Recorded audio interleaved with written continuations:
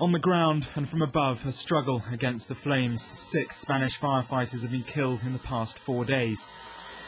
And the fires continue. Acre upon acre and all that was there burning. This just one of 7 in Spain's south and east, some under control, others not. The nighttime view from Majaca is frightening, flames surrounding the Mediterranean resort. And in the town itself, an eerie silence.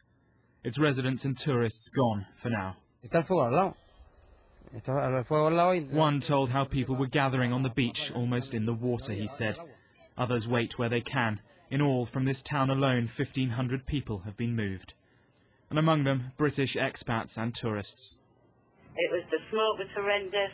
There was a house on the hillside that's been there for quite a while, and all of a sudden all we heard was all the glass windows popping, and the smoke was just unbelievable. I've never seen anything like it in my life. Across the Mediterranean in Corsica, the fires are gone, and there's little left. It was terrible for my neighbour. She said she thought she was going to die with her children. This house my father spent his life renovating. There's no justice.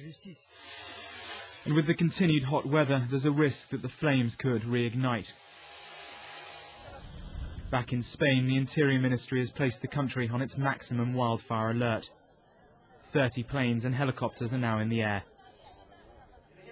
But here too, little to celebrate once the fires are out.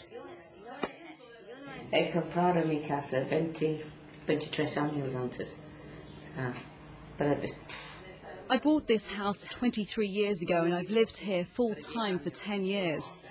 Todos los vecinos tenemos mucho miedo anoche. All the neighbours were very scared last night. We had 4 dogs. The guards said, out, out, and we put the dogs in the car and waited. The police said, you have to go, so we left. Emergency officials in Spain, at least, suspect some of the fires might have been started deliberately, and the hot weather is set to continue. Mark Stone, Sky News.